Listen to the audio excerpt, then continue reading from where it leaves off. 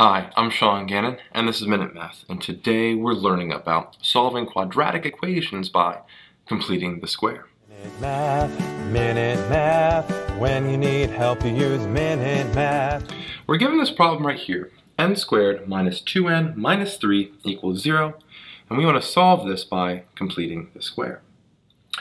Well, the first thing I'm going to do is I'm going to add a 3 to both sides. N squared minus 2n equals a positive 3.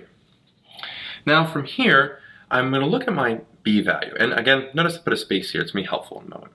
My b value is negative 2. So I use my formula, 1/2 times a negative 2, all squared.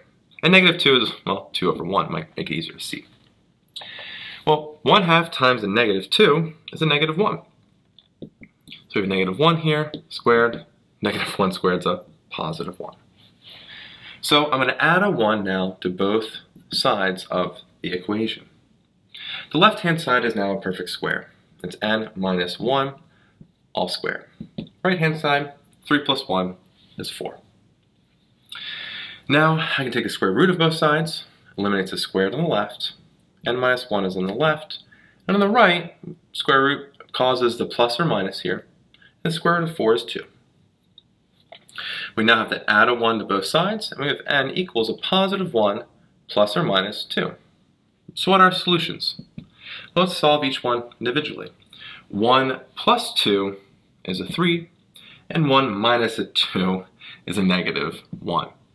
And so our two answers are n equals 3 and negative 1. I hope you found this video helpful, and if you did, please subscribe to this YouTube channel and like this video. This helps us make more free math lessons for you and for everyone else. So as always, thanks for watching. Minute Math, when you need help you use Minute Math.